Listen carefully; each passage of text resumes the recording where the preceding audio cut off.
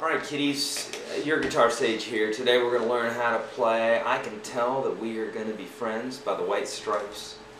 This is a fun little tune that you may know from, I think it was on Napoleon Dynamite. I think that's where I first heard it, but really clever tune. And I'm looking at my chart here on my screen. If you don't know what a chart is basically like a skeleton version of the song. It tells you when and where to play the chords. It doesn't tell you the rhythm or anything like that. It just says a G for 4 beats and a C for 2 beats and those sorts of things. So I'm going to jump into it here. For those of you that can just watch me and learn it, then it'll just take you a couple of minutes here. And for those that need more help, stick around and we'll talk about all the bits and pieces. Okay, so here we go. It's going to go something like this.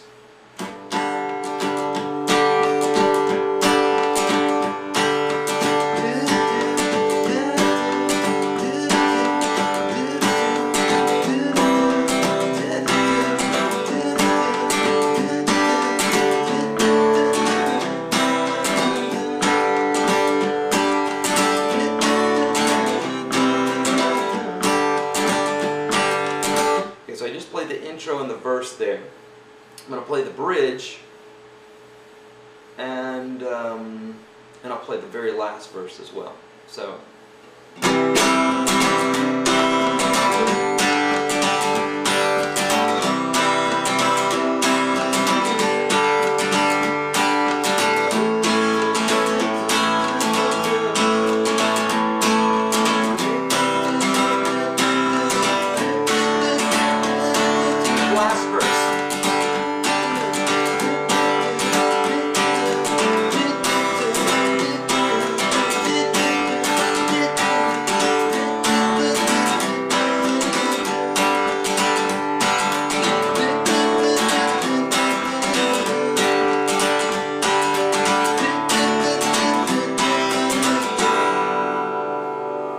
Okay, there we go. Let's talk about the different chords.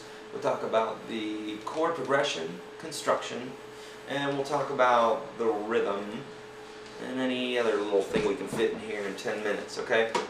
So, first off, for those of you that don't know how to play these basic open chords and are having issues with strumming and that sort of thing, if what it looks like I'm doing is advanced stuff, then check out yourguitarsage.com. I've got an informative ebook there that's going to help you with all these things that we're doing here. And also you can get a hold of this chart and any of the charts that I do an instruction on, and instead of having to jot all the notes down, you'll actually get to look at what I'm looking at here.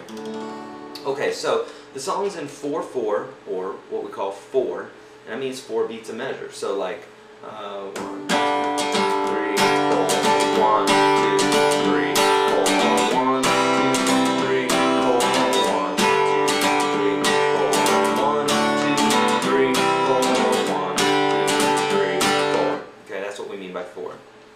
Okay, and the chords you're going to need for this tune are G, D, C, A, and a G6 chord, which is at the end of some Beatles song. I can hear it in my head. G6 chord is just like holding your regular G chord, but you're just holding these two low notes and letting that high E sing out. That's the 6 of G major. 1, 2, 3, 4, 5, 6 is an E, and that's why we call it a G6 chord. Okay, so here we go. Here's the construction. There's 2 basic parts to this song. There's a verse and a bridge, or a chorus actually. Actually it's a bridge, they only do it one time. So this song is just verses, and a bridge. The third, or the final verse is slightly different. It just adds a tag, and I'll describe to you what a tag is in a minute. It's really just a verse and a bridge. And we got an intro, which is just G, just hang on the G. So it's going to go like this. Now the beat's a little bit weird, and of course I'm doing like a full-on strum, whereas Jack White, when he's playing it, is not. He's doing like, I'm not even sure what he's doing, but it's kind of like a, I don't know what he's doing. I'm just doing like a full-on strum. We're just getting the basic song idea here. Okay, so we'll talk about the rhythm in a minute, but chords are going to be like 1, 2, 3, 4, 1, 2, 3, 4. That's the intro. So the verse is going to go 1, 2, 3, 4, 1, 2, 3, 4, 1, 2, 3, 4, 1, 2, 3, 4. So you're not used to these chords, strum it like this in the beginning, and then you can work on the rhythm. Okay, so here we go. Chords for the verse are G, G, C, G. Here's a split measure. D, C, G. Again. C, G. And another measure of G. Okay, again, I'm going to do the verse for you. It's going to go, so really, they're all these chords are one measure long except for that DC split measure. Split measure when we divide the measure up in two and you have 2 beats per chord. So again, G, G, C, G, D, C, G, D,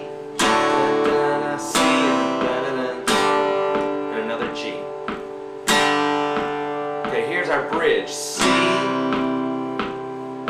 G, C, G, 2 A's, C, D. Back to the verse. This is the last verse. G, C, G, D, C, C, G. Again, D, C, G. And the very last time you're going to do the same thing, except end on the G6, okay, which is just that right there. Okay. Rhythm. Let's talk about that real quick. We've got a few minutes. Rhythm is going to be like a...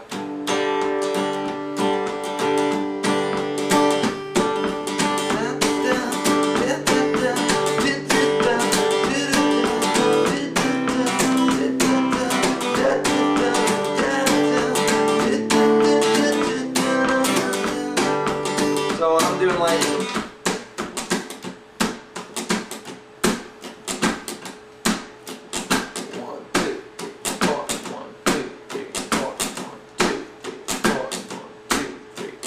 Slow it down even more. 2, 3, 4, 1, 2, 3, 4, 2, 3, 4. What's really important in this tune is to accent that 2 and the 4, because it really gives this kind of jostled little feel.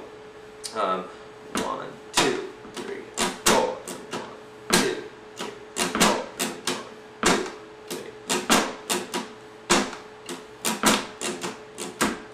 So it's kind of a... It's what we call a swing, so it's a little bit different from some of the other tunes that we've done before. A straight rhythm is like 1 and 2 and 3 and 4 and 1 and 2 and 3 and 4, and a swing is 1, 2, 3, 4, 1, 2, 3, 4. It's like a little hiccup in it. It's like long, short, long, short, long, short, long, short, long.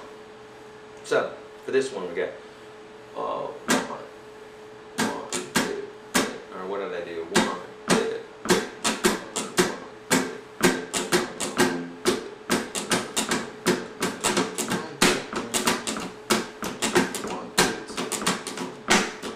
So accent the 2 and the 4. It's going to make a big difference. 1, 2, 3, 4, 1, 2, 3.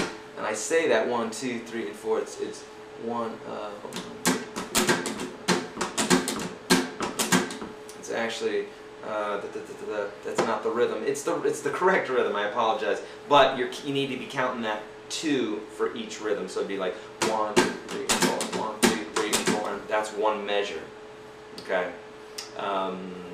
Okay, guys, that's it on this tune. Any questions, check out yourguitarstage.com. We gotta go. Time's running out. Go practice. Hit subscribe. Bye.